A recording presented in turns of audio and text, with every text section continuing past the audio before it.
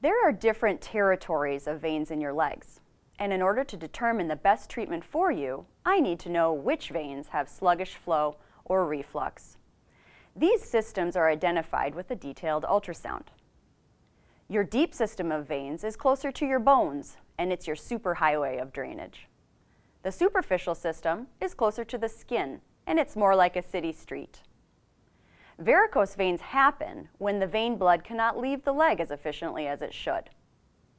Large, bumpy veins can then develop due to the extra volume and pressure hanging around in those veins. The minimally invasive treatments that I provide for the legs either close down or remove portions of that superficial system and the associated varicosities. If you would like to discuss your symptoms of varicose veins, please ask for an appointment with me in Rochester, Minnesota at mayoclinic.org.